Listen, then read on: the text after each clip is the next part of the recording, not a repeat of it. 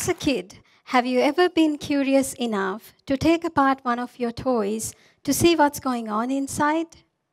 In our engineering design classes, we get our students to do that. Not only that, we also guide them to put it back together in a way that it would work even better than its original form. In these design classes, students really have to get their hands dirty, because using your hands provides you with another dimension in knowledge acquisition. Ladies and gentlemen, welcome to the concept of learn by doing, where students experience a deep sense of understanding that only occurs through creating things.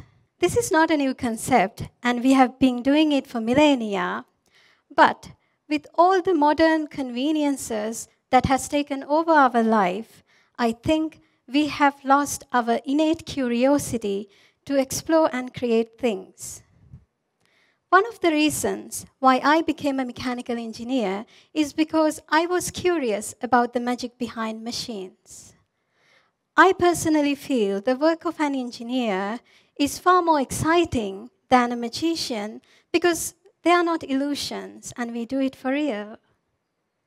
But to create an engineer with an innovative mindset is hard work and cannot be done by using conventional education methods. And I have always been fascinated by how institutes like MIT is incorporating learn by doing in delivering their courses, which also inspired me to become an educator who make learning fun for our students. Because I truly believe that learning should be fun and definitely not frightening or intimidating. Even though universities like MIT has the financial means to spend large sum of money to delivering such fun and interactive courses, as the educators in the developing world, we are faced with the harsh reality of having very limited budgets and scarcity of academic staff. But as educators, we also have to be creative enough to get around those obstacles and without staying behind these kind of excuses. Therefore, today, I would like to talk to you about how me and my amazing team incorporate some of those learn by doing concepts into our engineering courses. One of the first design courses in our curriculum start with an exercise called Product Tear Down, where we ask students to bring a discarded or broken item to the classroom. And then they will dissect these machines and create pegboards out of it. And we also ask them to explain how all these tiny components come together to solve a problem that the machine intends to solve. Not only that, they also have to find out why the item is broken or discarded, and also we ask them to suggest ways where they can improve it using many different methods.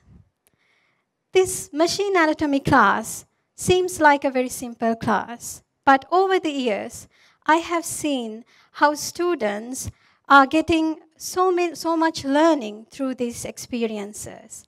Sometimes they are humbled by how hundreds of items come together to create something as simple as an alarm clock.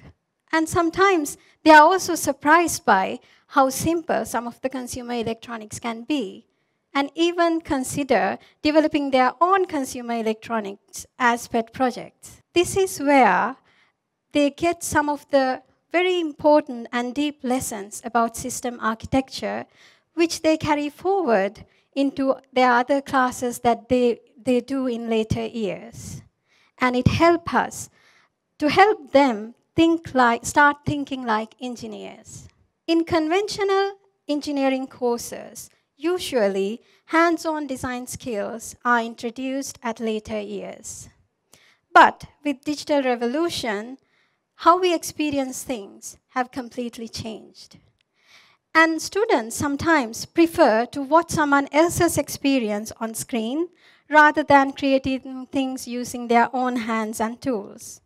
Therefore, we thought of introducing these skills as early as first semester itself, where we have introduced Freshman Design Challenge in the first semester itself under the course Engineering Mechanics, where students build trebuchets and launchers to achieve a common goal. And in their second semester, under manufacturing course, we asked them to build something that is related to their hobby.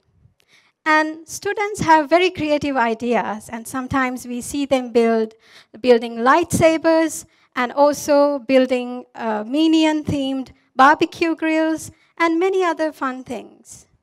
And for their design element class, we ask them to build toys. Not only that, we invite school kids to come to those classes and help us evaluate how good their toys are. So these kind of exercises brings out the best in students.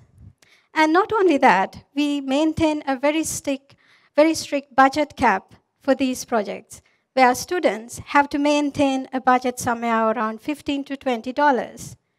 Of course, they are free to use any discarded or recycled materials.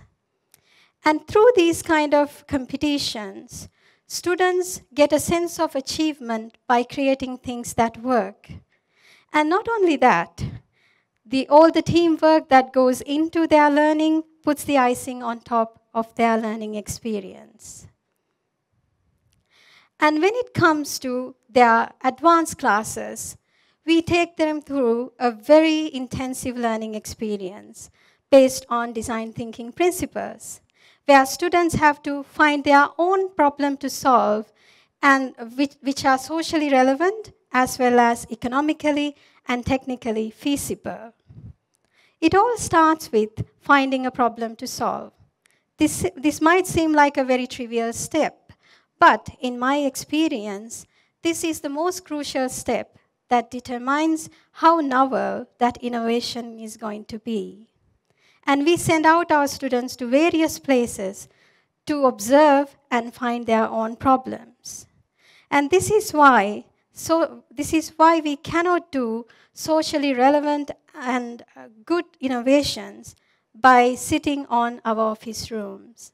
And through this experience, we take them from the problem identification towards the end of the project, where they are also encouraged to apply for patents. We also go into minor details, such as developing user guides and manufacturing maintenance manuals. To do an innovative research or to do an innovative invention, students need to develop a deep sense of empathy with not only the end users, but also with all the stakeholders involved in the project, starting from the manufacturing team, the sales team, after-sales providers, as well as everyone who's involved in product retirement.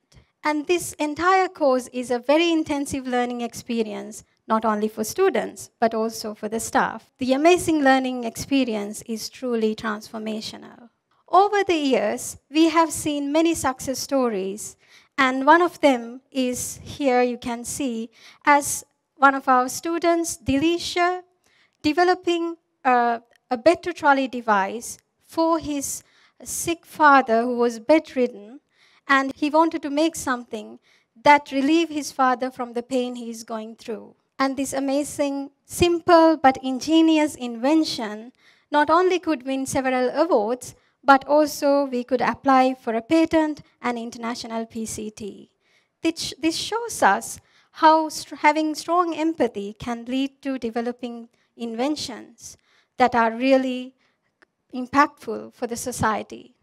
We have also seen how some of our students creating vegan leather out of invasive plants that not only look like real leather, but also feel like real leather and has same properties as animal leather. Right now, our product design course has found a new purpose to help the local industries in enhancing those industries. Currently, we are working with Sri Lanka Gem and Jewellery Association to bring about the necessary change that is required in that industry. Sri Lanka is famous for its sapphires. And the craftsmanship of laboratories in Sri Lanka is known around the world. But the unfortunate and these skillful craftsmen can transform a rough stone into a fine faceted gemstone that can go into the crowns of royalty as well as the jewelry of celebrities. But the sad thing is, over the years, there's a large decline in the number of laboratories in Sri Lanka, mainly due to the fact that technology has not changed in this industry for more than 50 years. Once we got to know about this problem through an expert in the industry, we immediately started working on it. Our team and also all the students went on a number of field visits to gem mines, to laboratories, as well as gem markets and gem stores to find out what are the difficulties that are faced by this industry. And currently, we are working on these 17 projects. We are still in the midway of our journey, but with the passionate team we are having, we are hopeful about what's coming in the future. I did my graduate studies in Japan, Tokyo, where I lived for about 7 years. Every year during spring, Japanese would put up these koi fish lanterns for their Children's Day celebrations. Because they believe, unlike other fish, koi fish usually swim upstream. Just like that, we need people who are brave enough, who are courageous enough to swim upstream to bring about the change that we need in this world. Therefore, as educators, let us carefully nurture and foster those individuals who can creatively contribute to our society. Thank you.